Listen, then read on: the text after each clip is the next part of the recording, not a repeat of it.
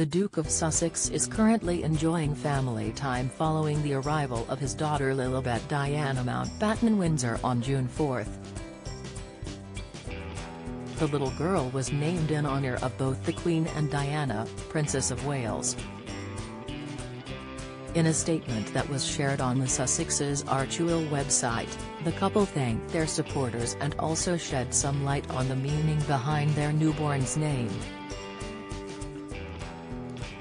They said, "It is with great joy that Prince Harry and Meghan, the Duke and Duchess of Sussex, welcome their daughter, Lilibet Lily Diana Mountbatten Windsor, to the world."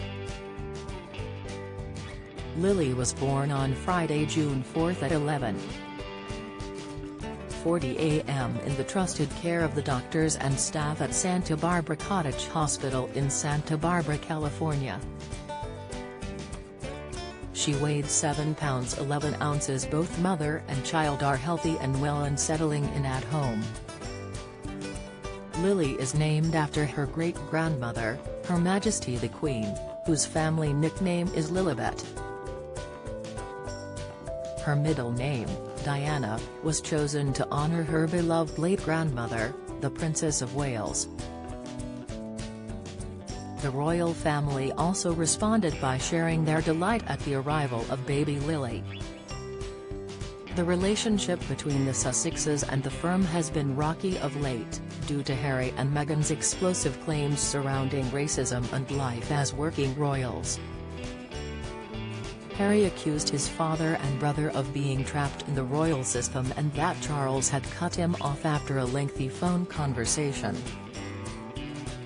However, in January 2020 during a private dinner in London for his charity Santa Bail, Harry shocked the world and the firm when he announced that he and his wife were stepping down from royal duties. When giving his speech, the Duke of Sussex said, "I know that you've come to know me well enough over all these years to trust that the woman I chose as my wife upholds the same values as I do. And she does.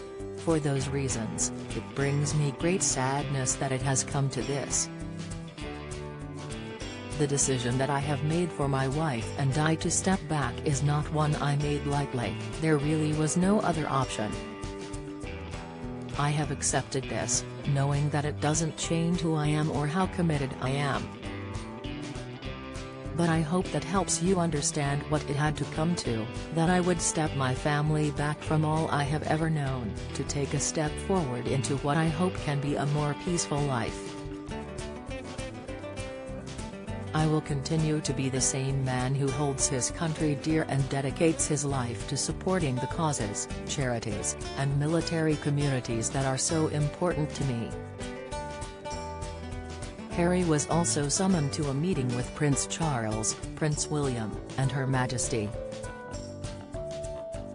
In the documentary, Meghan Markle, Royal Divide, Harry, Meghan and the Crown Royal commentator Omid Scobie said that Harry was nervous about the meeting because he was aware that he could potentially face an angry monarch. Mr. Scobie said, "So Harry, if you like, was summoned to go and see the boss of the family.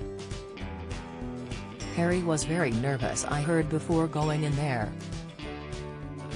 He hoped to go and see his 93-year-old grandmother, who had always had a soft spot for him, but there was a strong chance that behind that door there was also a very angry monarch." Royal author, Duncan Larcombe also detailed the impact that Harry's announcement would have had on the royal family. He added, "For Prince Harry to make the decision to say, 'I'm stepping back,' I don't want to be a royal. That is an enormous slap in the face for the royal family as an institution itself."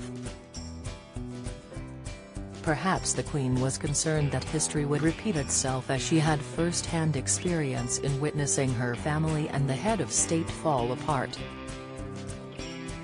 Her father King George VI was unexpectedly crowned monarch in 1936 after the abdication of his brother King Edward VIII, who quit the firm to be with divorcee Wallis Simpson. King George died in 1952 and a year later the Queen had her coronation on June 2, 1953 and was crowned Queen.